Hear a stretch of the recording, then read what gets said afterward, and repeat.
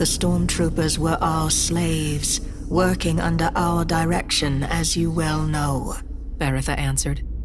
They were bringing the off-worlders to prison for interrogation. If you only want to interrogate General Solo, then perhaps I can help you. General Solo, why did you come to Dathomir? Alguin's eyes flashed to the pouch at Han's belt, and he took the cue.